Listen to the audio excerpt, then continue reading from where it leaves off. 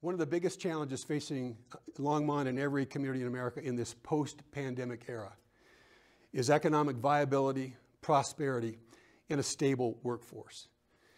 One of the biggest challenges to revitalizing our local economy and stabilizing the workforce is the absence of childcare. Along with housing, it's one of the biggest expenses that young families face.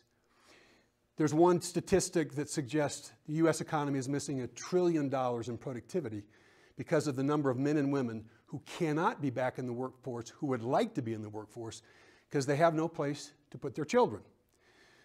So on Monday, May 22nd, join me, Tim Waters, volunteer for Longmont Public Media, in the next episode of The Backstory. Right here in the Longmont Public Media studios, we're going to share the story faced by moms and dads, employers and employees who would like to have their kids placed in a high quality, affordable, accessible setting and also be part of earning a living for their family and contributing to the local economy. We'll have a live studio audience, 6 p.m. in the Longmont Public Media Studios. Come bring your questions. Help us understand the story of childcare and its impact on our local economy and our local workforce.